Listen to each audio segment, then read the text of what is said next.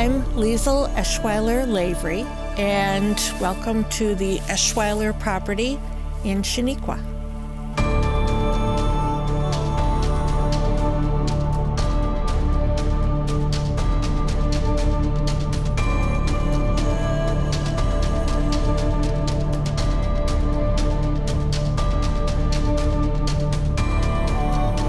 My great-grandfather, Alexander C. Eschweiler, an architect, bought this property of 60 acres in 1904, and here I am 4 generations later. I have put this ridge, which is to us kind of a sacred spot, into the Tall Pines Conservancy so as to protect it forever.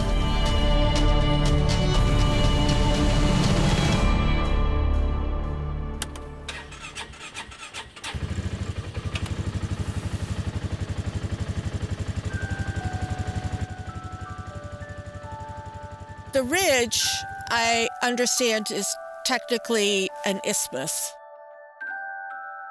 It divides North Lake to the north with Cornell Lake here to the south. Below that is Pine Lake. My parents put the first 7 acres of the ridge in the Tall Pines Conservancy in 2006.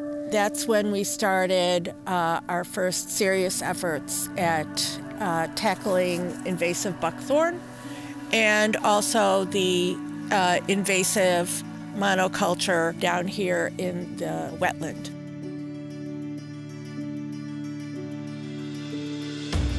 I've been challenged many times as to why I would donate the development rights to this property to Tall Pines Conservancy when the financial value is all in those development rights. My response was that I inherited this property, which is metaphorically akin to winning the lottery.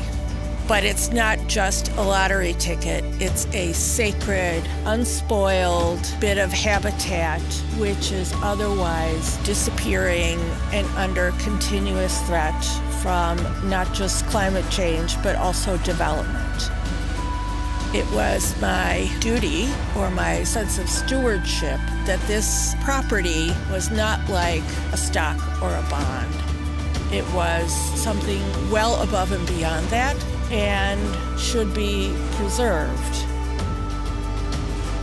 To donate the development rights is a way to ensure that my future generations also do not feel that market pressure to monetize an inheritance which is essentially a gift that belongs not just to them, but also to the birds and the fish and the turtles, which have lived here for centuries and deserve to have their habitat protected.